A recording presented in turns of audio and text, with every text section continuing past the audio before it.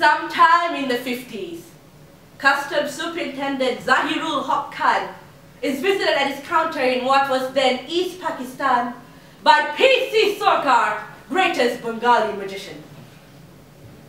"Hey, Sarkar Sahib," he says, "show me some magic or I will not check off your papers." "Oh, but sir," replies P.C. Sarkar, greatest Bengali magician, "my papers are already checked off."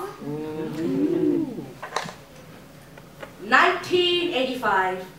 At 45 days old, I take my first flight from Malaysia to what is now Bangladesh for my Akikah, the Muslim naming ceremony. Customs Superintendent Zahirul Haq Khan meets me for the first and last time. He never got to hear me call him Nana, grandfather. Names are powerful in Bengali culture. Their wishes, dreams, foreshadowings. P.C. Sarkar, greatest Bengali magician, named all his children P.C. Sarkar. They grow up to be magicians. Those children name all their children P.C. Sarkar. They too grow up to be magicians. Bengalis have two names. A daknam, a nickname, what everyone calls you. And a palonam, a good name, formal, professional.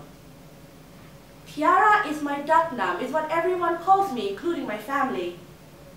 But my palonam, the name that would be on my papers, is Zahira, the feminine form of my grandfather's name, Zahirul. Nana never got to see me again, but in naming me, he bestows upon me my first magic trick. How to get through any customs counter with a brown face, a green passport, and all my papers checked off.